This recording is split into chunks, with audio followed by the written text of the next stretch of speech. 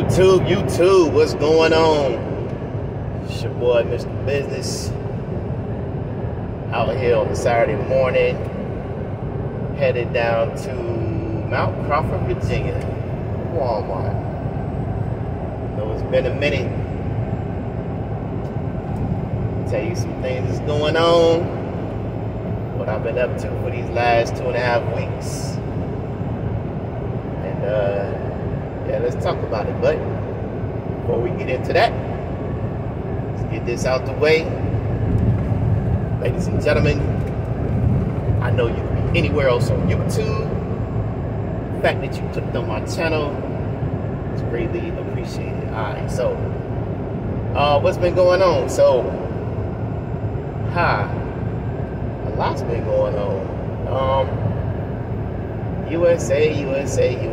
Boy, let me tell you, boy. They still losing drivers, boy. They really are. They really are. And now with these fuel prices and the rates are dropping, everywhere.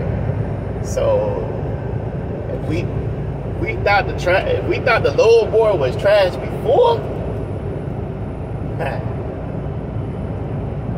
I don't even know what to tell you what it is like now. Is there a word for below trash? It's just downright disgusting.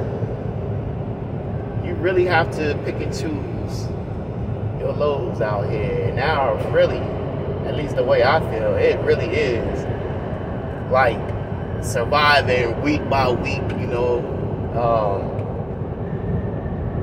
the last week for me was good.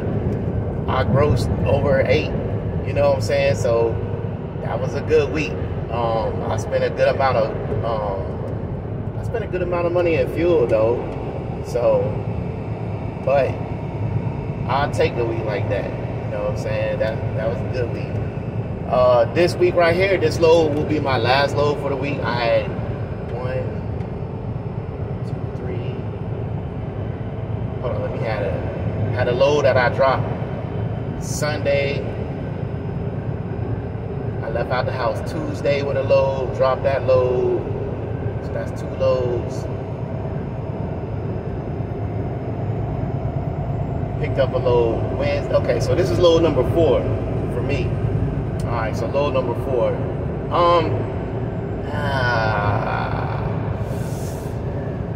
2 of my loads were no, I take that back. Only one of my loads was under 1,000, which was the load that I dropped Sunday. So this should be a okay week. I really didn't spend too much fuel, so this week is gonna be okay. So it ain't gonna be over 8. I think I might be somewhere around like 5,500 for the week. So it's not good, but it's not terrible. So it's next week. Next week is what I'm worried about, because I'm taking just a little time off. I got to get my windshield replaced, and so honestly, I don't even know when I'm leaving the house or if I'm leaving the house next week. So, but looking at the load board, I really didn't see anything that was worth really moving. And the stuff that is paying like $2,000 and above, which is very few, is heavy. And it ain't really, none of those loads is paying a fuel surcharge. So, like, they have loads coming from Aurora, Illinois, down to, I think it's Mount Crawford, Walmart. Basically, they Walmart loads. They pay $2,700, but they 40,000 pounds coming from Northern Illinois. So that's like, I think the mileage was like 800 miles. And you gotta go, you gotta go through the mountains. And somebody is. I'm just not trying to carry that much heavy load through the mountains and for that long of a distance, because that's gonna be terrible for my fuel costs, for real. I mean, I'm gonna eat up a lot of fuel doing a load like that. So, you know, still try to find light loads that pay good, but right now those loads are hard to find. The reason I did good last week is because I had two loads that paid over $3,000. So between those two, you know what I'm saying, it was 6. And then I tacked on, you know, 2 more loads, which brought it over 8. So, but finding those loads like that, they far and few in between. They don't pop up every week. One was a shoe load. The other load was the Texas load that I dropped earlier in the week, which was over $3,000. I mean, you're gonna find those loads, but a load paying $3,000, but you gotta travel, you know, 1,500 miles. It's not really good. And, you know, it's not. That's like, you know, barely $2 a mile. And you know, after you calculate USA cut your fuel costs, it's just not a good load. So, trying to find something. The $3,000 load I had last week, other than the Texas load dropping in Pennsylvania, was I picked up in New Jersey and took that load to Macon, Georgia. It was two pickups. It was a shoe load. Typically, shoe loads pay great and they're light. So yeah, I'll be on the lookout for those loads. But like I said, they just don't pop up that often. They far and few in between. They really are. So, it's like, where you gonna find the loads that, you know, is gonna cover your gas costs, I mean your fuel costs, cover your truck payment and your fixed costs, and then you make a decent profit. That's what you know, trying to find. I mean, that's how it always been, but in this market now, it's crucial. You know what I'm saying? We all came in, like I came in last year when the market was great, and the market was great. And, you know, you had people talking about, you know, hey, the market is great right now. You better put money away because it's going to change. It's going to change. And, you know, for us newcomers, I mean, I knew it wasn't going to stay the same. But, you know, nobody anticipated the fuel prices to be what they are. Yeah, I knew the rates was going to come down eventually. But I don't think anybody anticipated paying $4 or $5 for fuel. I don't think nobody anticipated that.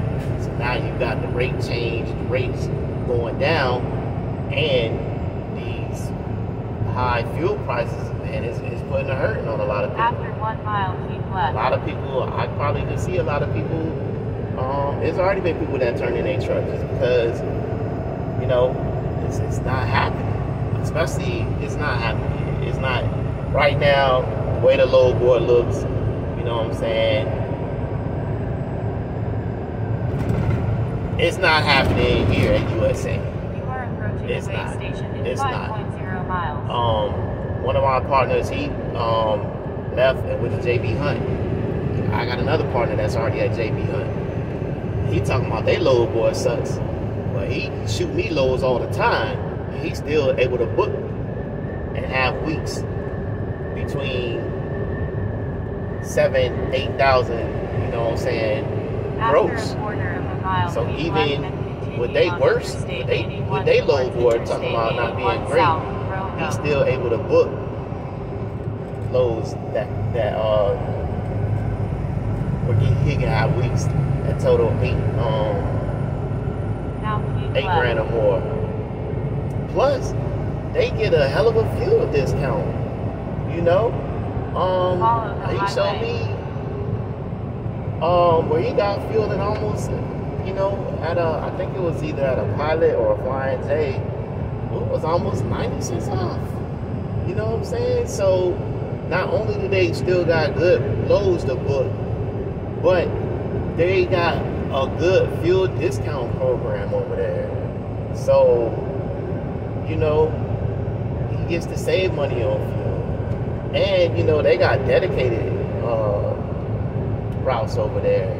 So the dude that just left, you know, my homeboy who just left USA, he's going on to the Walmart account at JB Hunt. Now, I mean, they looking for people. They are looking for people because they trying to secure that account long term. And for right now, they pay, I think he said it's $9.80 a day. You could work 7 days a week. And they're giving you a FF, you know, fuel surcharge. So with the fuel surcharge, you're still gonna make over $1,000 a day. And unlike the dedicated stuff that we get over here from time to time, over there, you get paid straight from Walmart. So the $9.80 a day that you get, it's a straight $9.80. You're getting paid directly from Walmart. JB Hunt is not taking no percentage of that money, so it's straight money. So even after breaking down his expenses, he still be pulling, you know, between $3 and $35 a week. You know what I'm saying? That's after, you know, fuel and all that, and then truck payment and stuff. And you got an SFI truck, so his payment's higher than mine. So, yeah, I want to go. I ain't even gonna lie. But, you know what I'm saying, I'm with Tel. And for me to take my truck over there, you know, it's going to cost. It's going to cost. You know, Frank Nettie just did it. Frank just took his, you know, he just paid Tel so he could move his truck to wherever he going at. And he paid $1,300. That's what he paid to move his truck. So, you know, it's going to cost $1,300 for me to move my truck to wherever I want to go. Now, you know, then some people say, well, why don't you just go get an SFI truck? Because they don't have any trucks. They have a year-long wait. You know what I'm saying? It's a year-long wait to get into a Tel truck. My only other option, but everybody's like that. I think all the leasing companies are like that. Could I see, you know what I'm saying? I could see, call around and see, like, if I can get a lease straight from the dealer. Could. But hell, they don't have no trucks either. So I'm kind of like stuck. Stuck. And I do want to take my truck. I really do.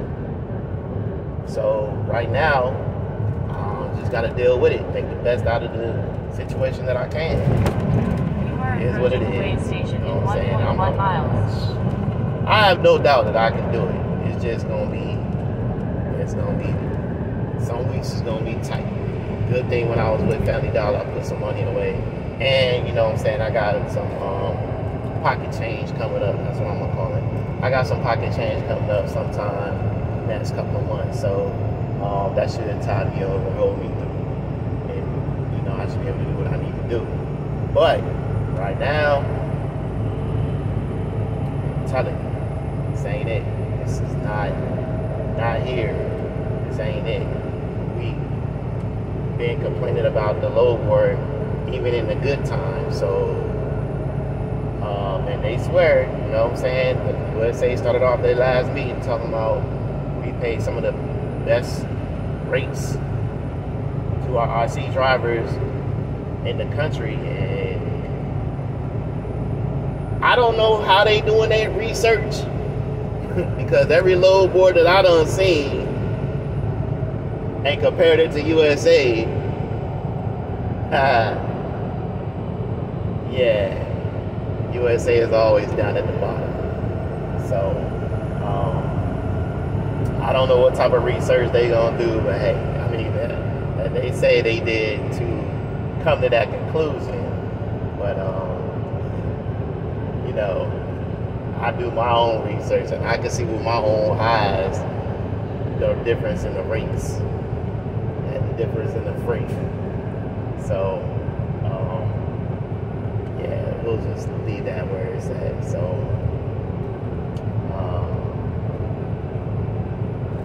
that's what it is for now. I'll definitely keep y'all updated on, you know, how I'm doing and all that stuff.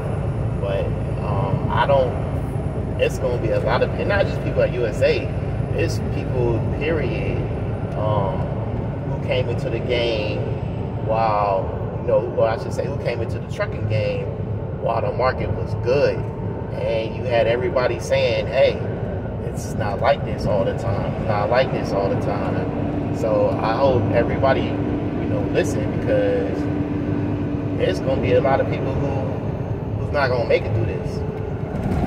You know,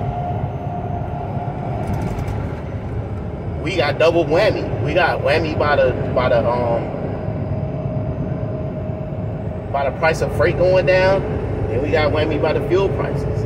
Everybody seen the first, but nobody seen the second. So I don't know how many people's gonna make it through this. We'll see. You know what I'm saying? I don't even know even the smaller companies. You know what I'm saying? Like, you got 25, 50 trucks. I don't even see, you know what I'm saying, how they gonna make it through. So it's gonna be interesting, to say the least, and hopefully this doesn't last long. You know what I'm saying? They talking about, you know, this could last through the year. We only a quarter through this year, so it's gonna be a long year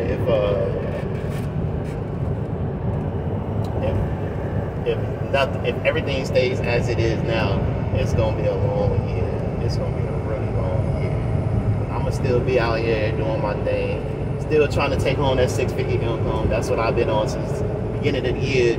6-figure income, 6-figure take home, not 6-figure income, 6-figure take home. That's what I'm trying to do this year. But yo, them headwinds, i.e. fuel prices and down freight, definitely putting a damper in what I want to do, and you know what I'm saying, in my goal for this year. So I still believe I'm on track to do that. We're just gonna have to wait to see how the rest of this year plays out. So that's all I got for y'all right now. You know, want to give a shout out, you know what I'm saying, to the family of Jamar Holland. If y'all didn't know, that's a trucker named Jay. You know, he passed away a couple weeks ago due to kidney failure. So my condolences go out to his family, his wife, his kids. He was a young dude, 27 years old, man. He gone. He really started to find himself these last, you know, couple of years. So, you know, like I said, my condolences go out to his family. And just found out another YouTuber that I watch pretty frequently.